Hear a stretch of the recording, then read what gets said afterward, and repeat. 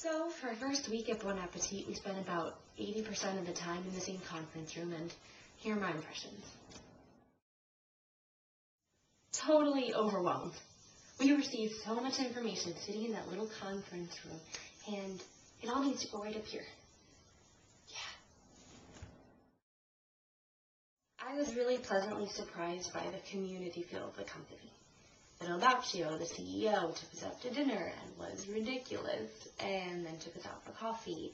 And Maisie Greenall, the vice president, spent 3 entire days, I'm not kidding, in a conference room with us, teaching us Bon Appetit Management Company 101.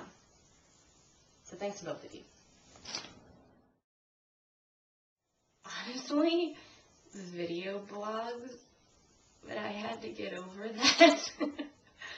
And I think just in general, all the media stuff, this idea that I'm going to be representing a company wherever I go, and if I say something wrong, shall we say, it doesn't just reflect on me, it reflects on the entire company. So that's a lot of pressure for someone who's been on the job for like 5 days. Farm-raised salmon, which is what we mostly eat, is pink because they dye it. Oh my goodness.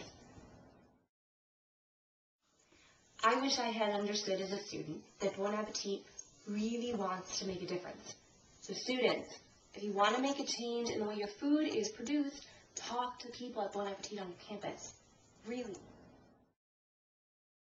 Having the CEO of Bon Appetit tell us, the 3 fellows, that the work we are going to do this year is really important to him and to the company.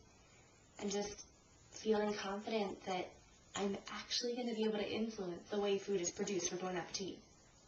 It's huge.